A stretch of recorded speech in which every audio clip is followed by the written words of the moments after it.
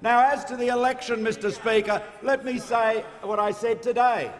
I will, after the budget, I will advise the Governor-General to dissolve both Houses of Parliament, and I will advise him to call an election on the 2nd of July.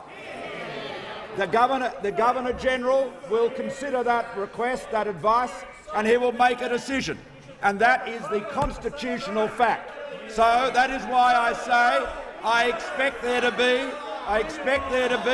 an election on the 2nd of July.